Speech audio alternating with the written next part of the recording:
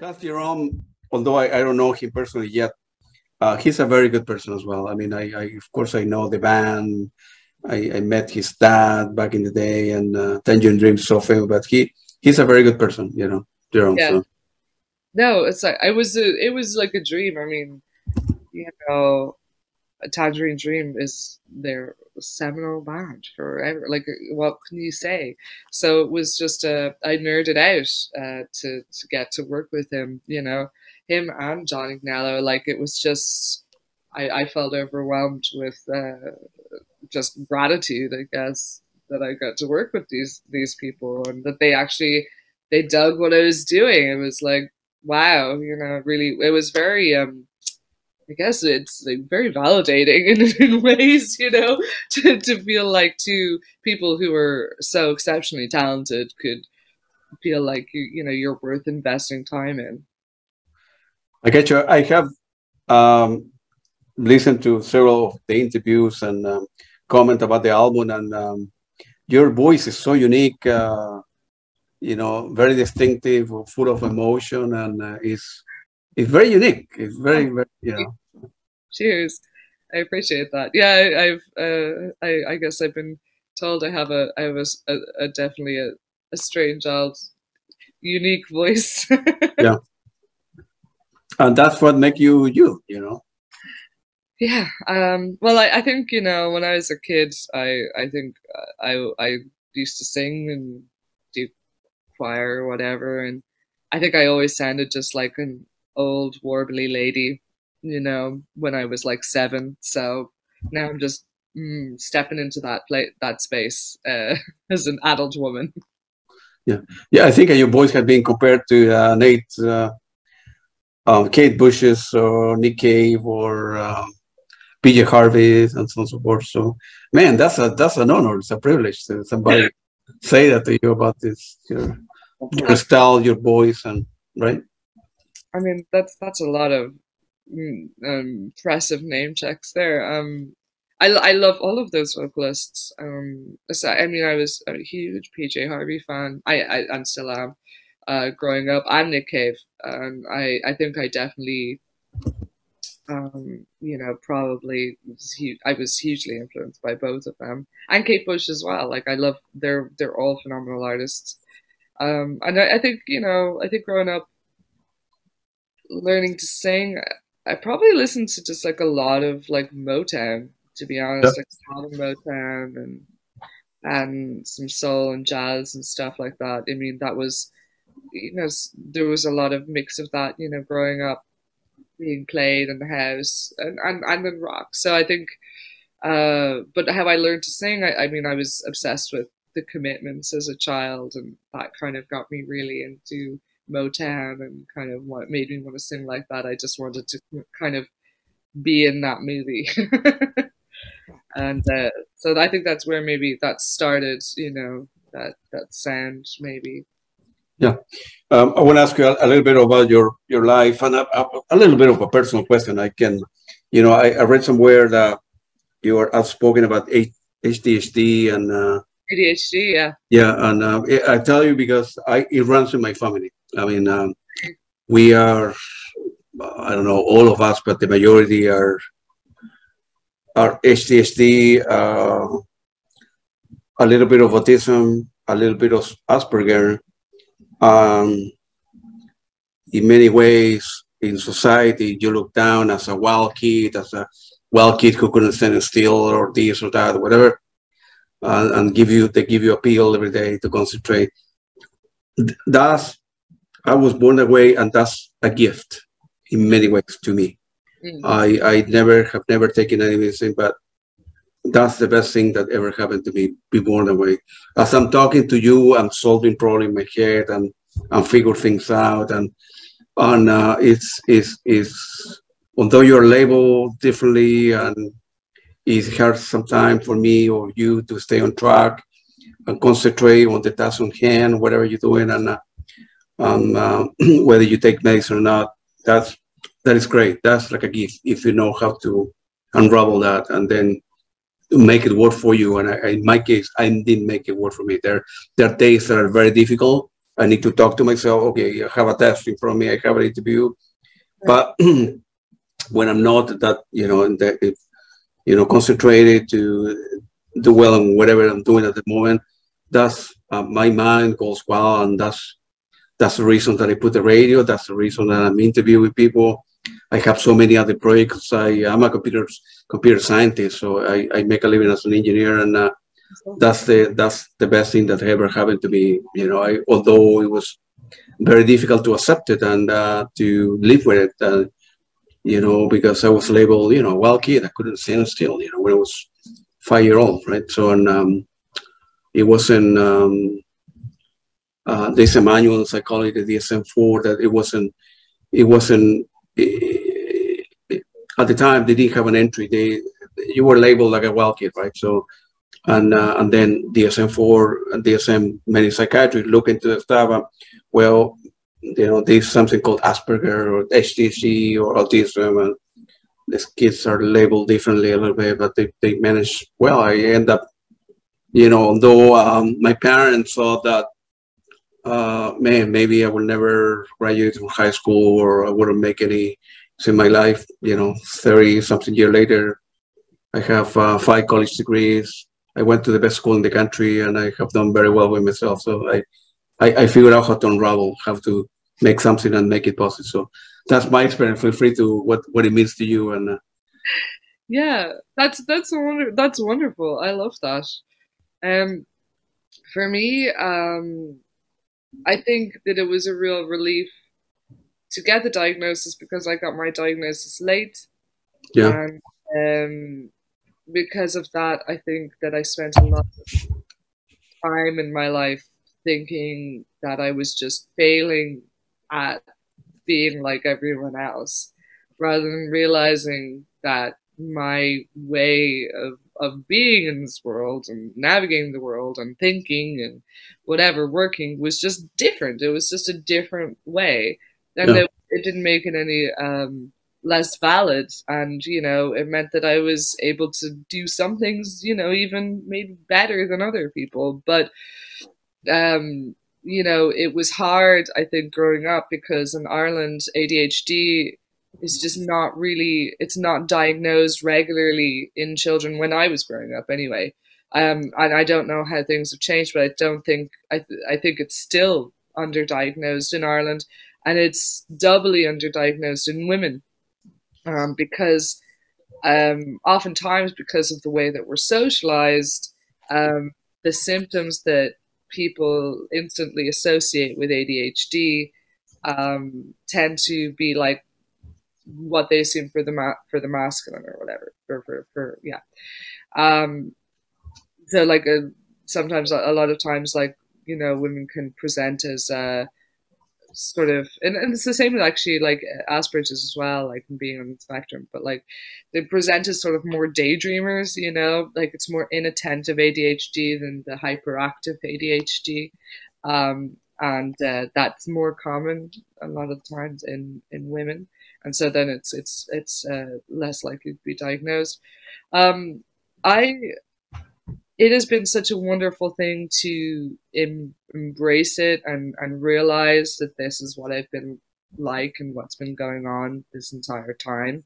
And it has changed my life to realize that, and to know fully how my brain is working, why it does the things that it does. And it's not that it's just a fail. Like when I have those tough days, it's not me failing at being just, a regular person. It's, it's dysfunction. It's a form of dysfunction, and that's fine. Then there's ways to navigate that. When you know what that dysfunction is, you can you find ways to deal with it much easier than if you don't know what's wrong with you, or you don't know what the situation is, or how you're different, or how your brain works.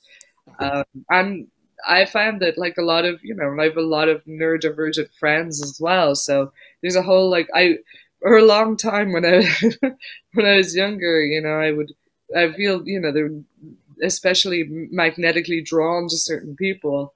And it was only when I was older that I was like, realized that it's just like, I'm just very magnetically drawn to other neurodivergent people, because we see the world a lot of the time the same way. We understand how to talk to each other. There's no, I think when you sit down with someone else who's neurodivergent, there's a lot less, you can just kind of go straight to it, you know, because there's less worry about like being misconstrued or misunderstood, because you're able to just kind of lay it out and take things very, you know, well, I found, you know, take things very like literally and straightforward. You're not worried about the social anxieties and the, you know, having to navigate certain social cues that you might not fully understand or get, I guess. So yeah, I mean, I feel really comfortable in that diagnosis now, and it wasn't a struggle to get it, like as in I didn't feel sad, like upset that I was ADHD or that I was neurodivergent. I was very relieved. But I did feel a great sort of grief, I guess, in a weird way, for all the years that I wasn't afforded that ability to embrace that and to understand myself better. Yeah. And that's why I think, you know, I'm really passionate about being outspoken about it, because I think of like myself as a younger person, and if I had had that diagnosis earlier, like whether you're medicated or not, just to understand yourself better is such a gift. Absolutely, man. Yeah. Well, that's make you unique. Your unique voice, and then having the, you know, being different in the world, and you know, being successful, you know, quote unquote, in the eyes of society, and then do what make you happy, you know. For me, it was music. I don't, as mentioned before, I don't play any instrument. I don't know how to read music, but I've been listening to music for the last 50 years, and it's given me a lot of satisfaction. And you know, embrace the spectrum, so to speak, and run with it. You know, some people, believe it or not, some people prefer not to know. You know, I don't know who I am to make a decision for them, but some people prefer, if I don't know, if they were to have cancer, they prefer not to know that they have cancer, and so they don't want to deal with that. They will die one day, right? But like all of us, but other people prefer to know. Well, I have diabetes. I need to, you know, do this, do that, do exercise, whatever. But unfortunately, people don't kind of live in denial and prefer not to know that kind of stuff. And you know, it's, I don't know. I prefer to know. You know. Yeah. I'm an engineer, so I have my mind is want to know all the things. Want to know how the stuff works, right? You know, so. Well, I mean, you know, I think when it comes specifically to anything that relates to your brain working differently, you know, and whether that's, you know, regards to like mental health, you know, like anxiety, depression, you know, like or neurodivergence, you know, it's all can affect your, you know, how you get through day to day. I think that it's always helpful. I think for me, I think it's always helpful to be able to just know, and then you can navigate.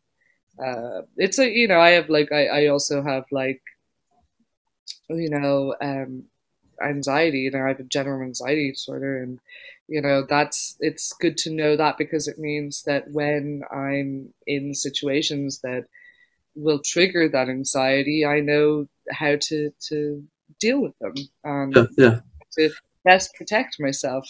Absolutely, yeah. Those moments. But, you know, like everything, you know, it's up to anyone how they want to live their lives and embrace what works for them. Yeah. I hate to think of anyone suffering, you know, I guess needlessly, you know, when without kind of like feeling that that there's something wrong with them, when it's just brain chemistry. And as you can tell right now, my interviews are different in the sense that I don't go to all the hits, you know, because that's boring. For me, it's important to know the human person behind the instrument, behind the guitar, that's what I ask.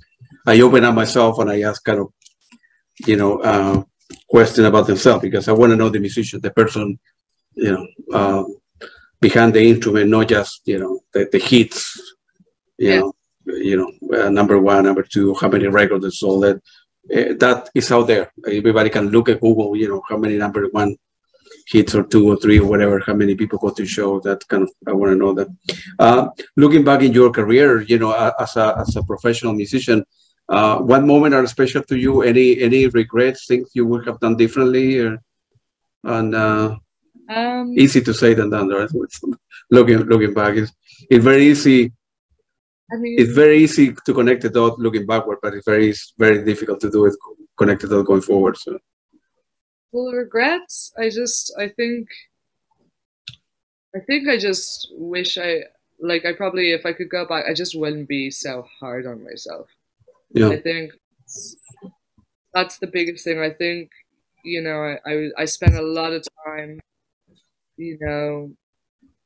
before my first record, or when I first put it out, just being way too hard on myself and way too, I think the music industry makes you think that there's just like this ladder, right?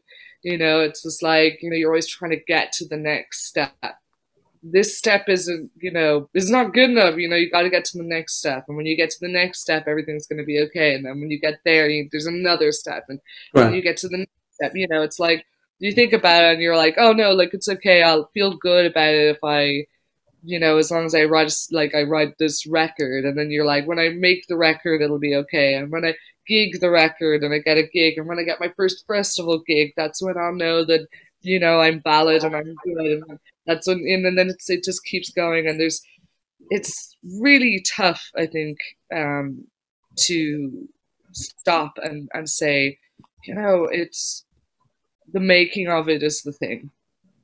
The making is the thing. And well, the journey versus the destination, right? So yeah, exactly. It's the journey. I mean, we're in a society that really programs us to think of the world this way, and to think of life this way, like that. It's just like, first you do this and you get that, and then you get to this career point, and then you get to this career point, and you're constantly, and it's always like there's always a next step, and then you're going to be happy, and then you're going to be satisfied, and then you're going to feel valid. And I think I would like to, I'm trying really hard to make sure that I stay in the space of, feeling just really grateful for everything that is happening now.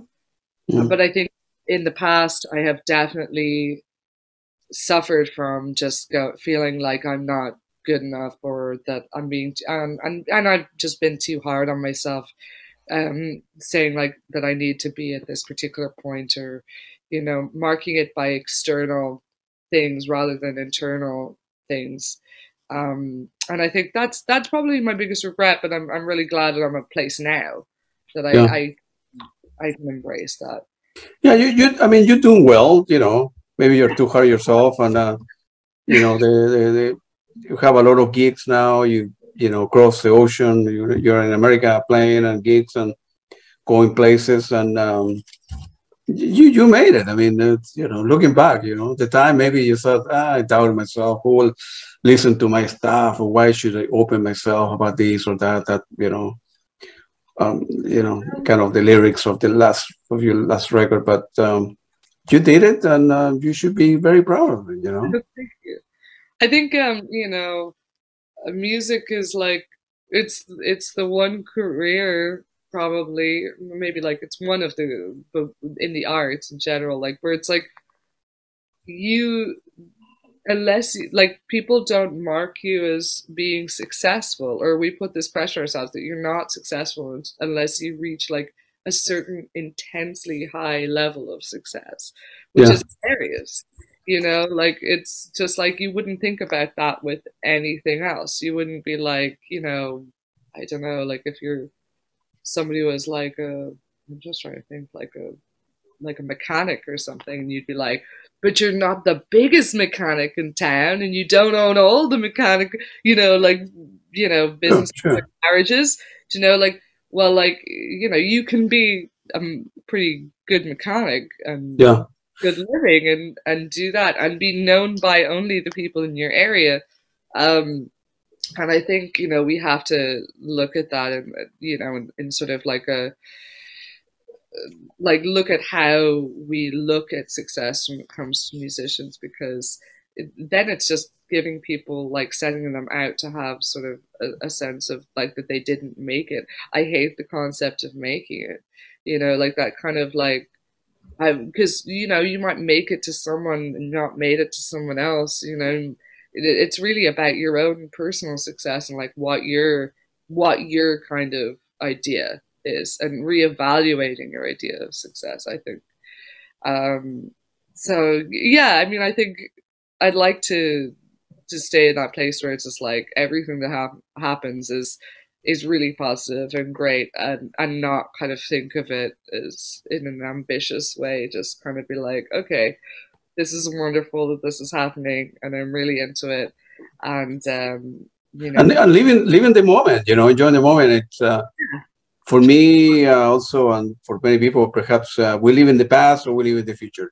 Things that I regret that I did stupid things, or things that I would like to do in the future, whatever, tomorrow, next week. But live in the moment and be happy, and then enjoy the success or the failure, quote unquote, in the on the eyes of society, and be happy. You know, be a happy human being, I suppose, whatever the profession that you chose. And of course, you know, like in all professions, there are great medical doctor, great engineer, and terrible engineer, terrible lawyer. That everybody aims to be, you know, a U2, a Pink Floyd, Led Zeppelin, or Depeche Mode, and so on and so forth. But those are kind of exceptions. How many bands don't make it? How many yeah, sport players don't make it? How many soccer players don't make it? You know, don't make it. So, you know, quote unquote. You know, it's you know, it's you can be happy and make a good living and be a good musician. Little by little, you start building your fan base, and you know, before you used to do 3 gigs a year, now you're doing 10, 20, and you play in Europe, you play in the United States, and